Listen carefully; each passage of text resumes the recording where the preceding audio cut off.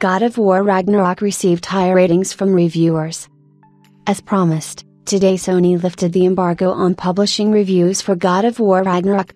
Previously, the company was very worried about the fact that unscrupulous journalists leaked a significant part of the project to the network, but, as it turned out, there was nothing to fear, at least according to critics' ratings. Reviewers rated the novelty at 94 points out of 100 possible.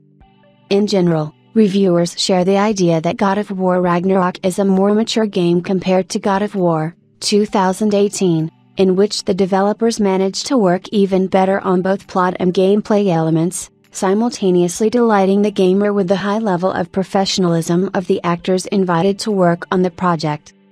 The release of God of War Ragnarok will take place on November 9th on PS5 and PS4, and it will be very interesting to find out if ordinary gamers share the opinion of professional reviewers.